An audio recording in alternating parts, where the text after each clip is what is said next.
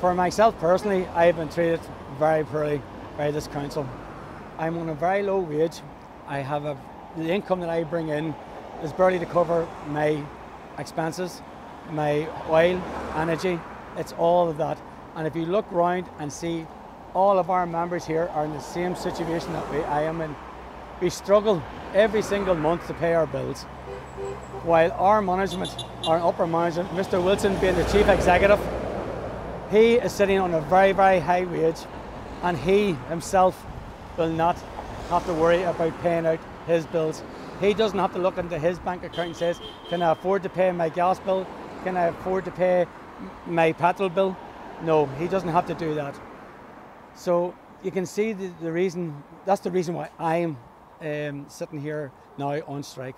And every single GMB member that's done round this palace gates, every single Unite man and every single NIPSA man is doing the extent, and woman should I say, and not forget about them. And we just feel an awful injustice. We've worked through a pandemic without fail, kept this here place running.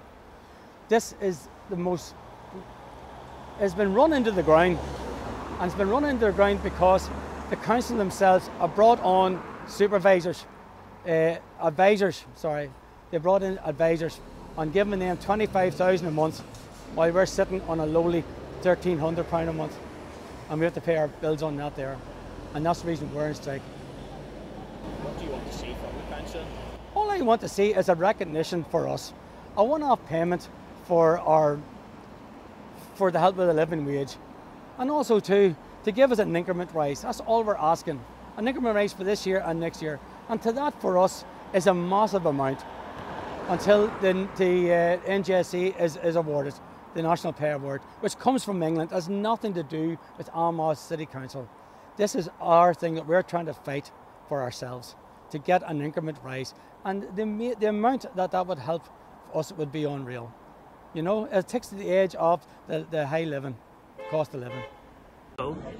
I'm Neil Murr, Regional Officer with Unite the Union, and we have our members beginning 4 weeks of strike action here at Armagh, Banbridge, Craigavon Council.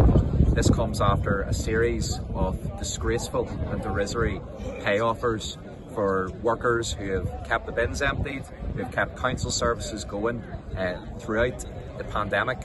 And as the cost of living now skyrockets well beyond 13% in terms of real terms inflation, our members are not don't have an offer that is anywhere near that. We've seen bad faith from management up to this point, and we would put it firmly on council management why we've seen leisure services closed here today. We're going to see bin collections severely disrupted. We're going to see disruption in parks and other council services. And this is as a result of a council that is in a massive surplus, refusing to put a decent offer on the table for our members. This is a council that spent £1.5 million in consultants, which pales at insignificance our members' pay claim in comparison to that and how taxpayers' money and ratepayers' money is being used in ABC Council. Yeah, and I believe that this is one of the biggest mandates that you've had in terms of strike. Yeah, the mandate's huge. The majority of our members are out down here at South Lakes supporting the strike today.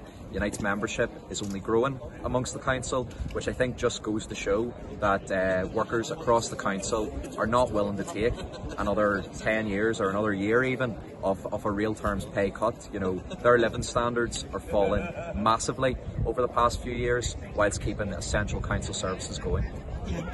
And over the next few weeks, you're determined to keep going then in terms of basically until you get what you're looking for? Yeah, well, would have been good to be out last week in the good weather, but the rain's not going to deter our members here. This is the start of 4 weeks of action.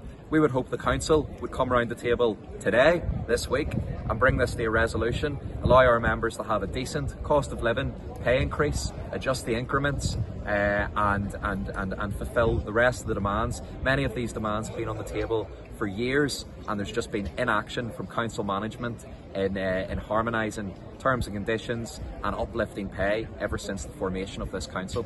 There's two elements to our dispute. One centres around the harmonisation of terms and conditions right across the 3 legacy councils, and also in relation to the current cost of living crisis. Yeah, and the offer that the council has made to you, you aren't happy with that.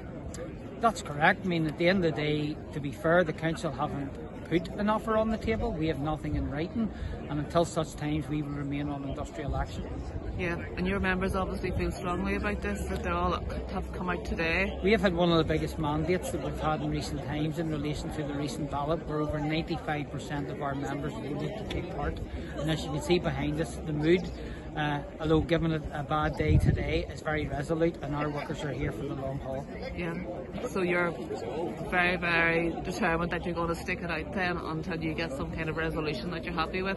That would be correct, but at the same time it is regrettable that we are here today, and we would certainly call on management to let's get back around the table and let's have negotiations kick-started again so that we can get to a point where we can put something to our members.